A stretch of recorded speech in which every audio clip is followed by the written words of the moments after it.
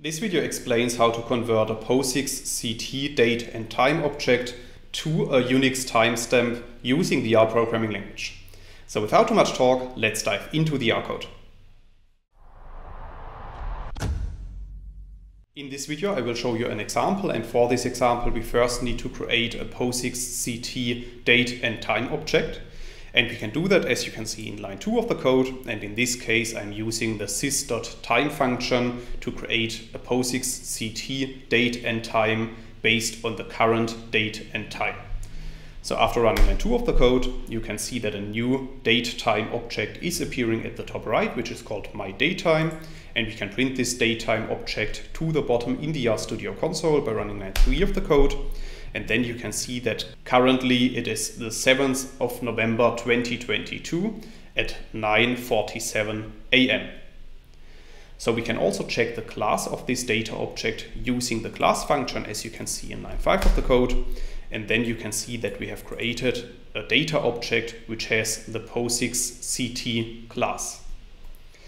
Now let's assume that we want to convert this date and time object to a UNIX timestamp. Then we can apply the code that you can see in line 7.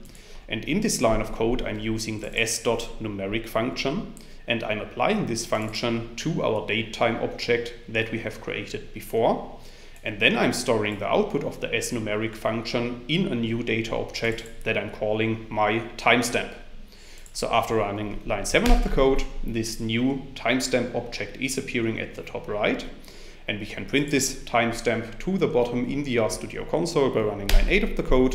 And then you can see that our new data object contains a timestamp which corresponds to the POSIXct date and time object that we have created before.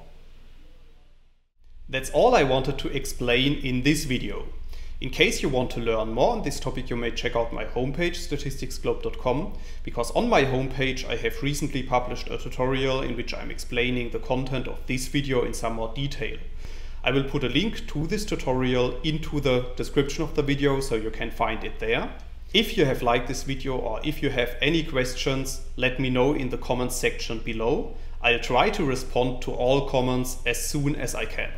Furthermore, make sure to subscribe to my YouTube channel to get notified about future video releases.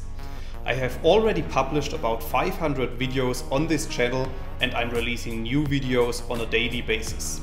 Thanks a lot for watching. See you in the next video.